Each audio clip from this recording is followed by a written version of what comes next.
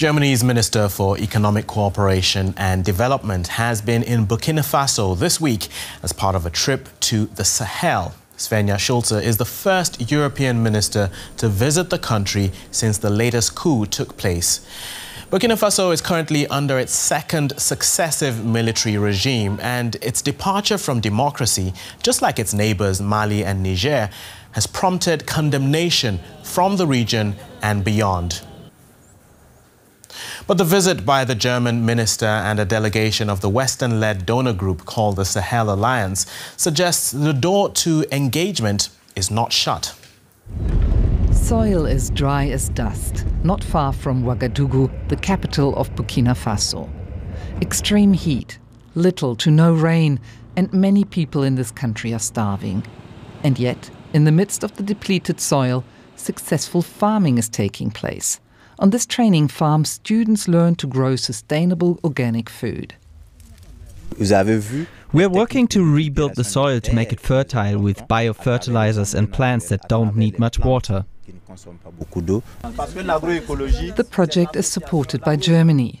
Jobs and aid against hunger, for German Development Minister Svenja Schulze, a means to fight terror. In 2022, the military seized power. They are positioning themselves against the West, especially against the former colonial power France. Their new strategic partner is Russia. At 35, former military captain Ibrahim Traoré is the youngest president in the world. His goal? To regain control of the entire country, large parts of which are in the hands of jihadist terrorist groups. 2 million people are fleeing violence and hunger. The young interim president rules with an increasingly heavy hand. Critics disappear or are sent to the front. Russia is present everywhere. At the same time, an anti-Western mood is being stirred up on social media. Disinformation campaigns, also with support from Russia. These journalists work against fake news and want to reach young people in particular on social media with quality journalism. A Deutsche Welle Akademie project, also funded by the German government. Reliable information versus disinformation. Our work consists of contributing to an enlightened public opinion to give citizens access to verified information, because they need this to be able to fulfill their obligations within society with commitment. The foreign minister of the military government explains that cooperation with Russia is a question of supply and demand.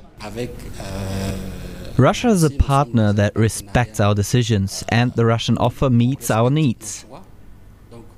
These are the needs of the population, which is why I believe that our partnerships should increasingly fit into such a framework. We are two sovereign states, so we see some things differently. I emphasized once again how important it is for us that there is a move towards democratic elections and a constitutional state. These learners are preparing for their exams at a boarding school, financed by Western donors, the Sahel Alliance. Investing in education is another way to combat the roots of terror. But there is still a long way to go. 6,000 schools have had to close in Burkina Faso because of Islamist terror. 1 million children have no schooling. Joining us on the program now is Germany's Development Minister Svenja Schulze, who's also president of the Sahel Alliance, and she joins us now from Ouagadougou. Welcome to the program. You've had a meeting with Burkina Faso's military rulers. Why did you choose to meet them, especially considering Germany and the EU oppose military takeovers? Yeah, we would prefer to work with democracies around the world, but the fact is that most of the people live in autocratic systems, so we need to deal also with them.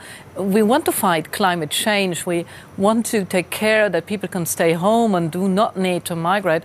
And with all these questions, we need to work together in the world, and that means we also need to have an exchange with governments like that in Burkina Faso. That's not easy, but that is the fact we need to deal with. Germany's cooperation with Burkina Faso now focuses on meeting people's basic needs. How far can that go under these conditions we're talking about? That's not easy. There is no black and white where we can work with. We know if we are not in the region, there will be space for others, and we can't leave this region to the Russians. So we need to stay engaged. We need to fight against terrorists. And to be quite honest, terrorists, they don't build water systems, they don't take care for health systems, they don't take care for education. But that is needed for the future of this country.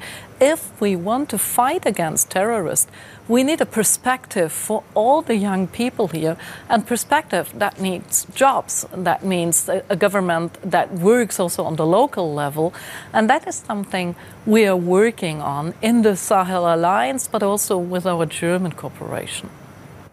So is that an acknowledgement that there have been problems on the military side, and you think development is sort of the better way, the more effective way to go about tackling these problems?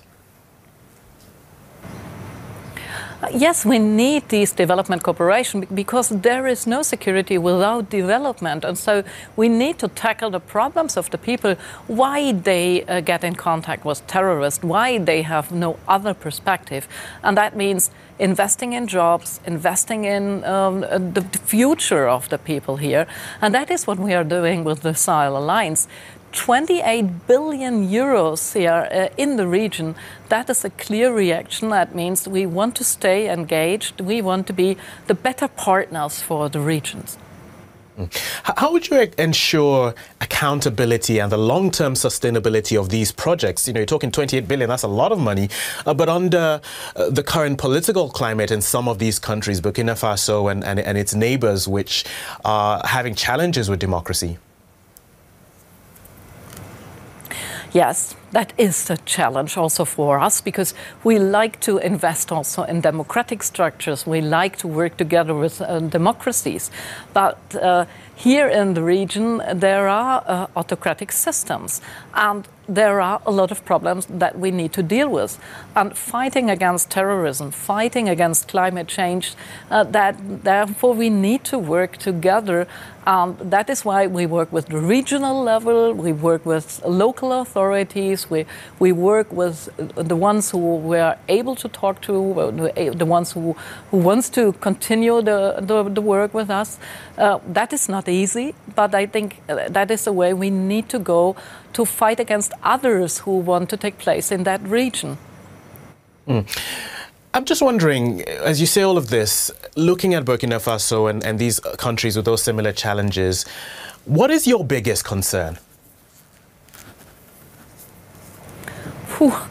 I think there is more than one concern. I think seeing how affected this region is by climate change, seeing such a lot of young people with no perspective, with no education, with no job perspectives, that is something that needs to change, and that is something we are working on, and we need to work together with the governments here in the region. We need to work on the local level to give a better perspective, more security, more education, more jobs, because that is something that affects us also. Germany, it seems to be far away, but the African continent is our neighbor, and what is happening here, that affects us also in Germany, that affects us in Europe. So it is a good advice to work together also with this region. Okay. Svenja Schulze, German Minister for Economic Development. We appreciate your time. Thank you very much for speaking to us.